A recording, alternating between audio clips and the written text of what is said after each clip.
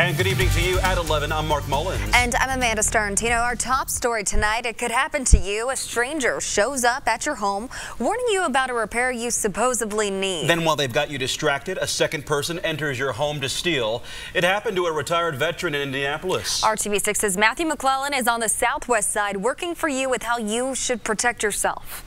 We are in the Ridge Hill Trails subdivision where a homeowner thought he was getting a tree trimming consultation. Instead, he got priceless valuables stolen from inside his home. Tonight, he says he wishes he never would have let this man onto his property. My ring was in here.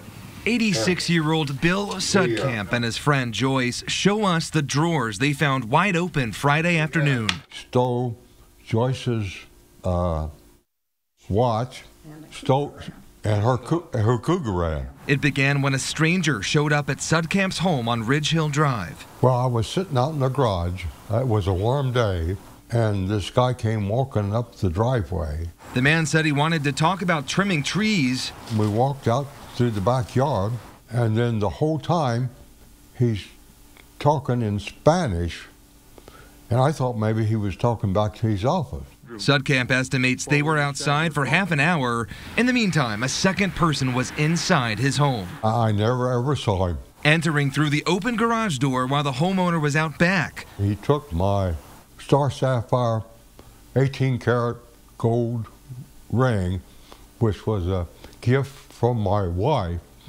when I went into the Marine Corps in 1950.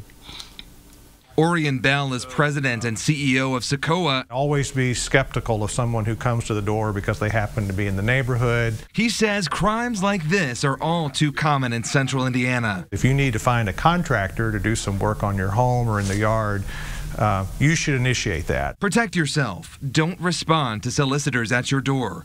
If you're approached outside, tell them you're not interested. Be wary of unmarked cars and anyone without a business card.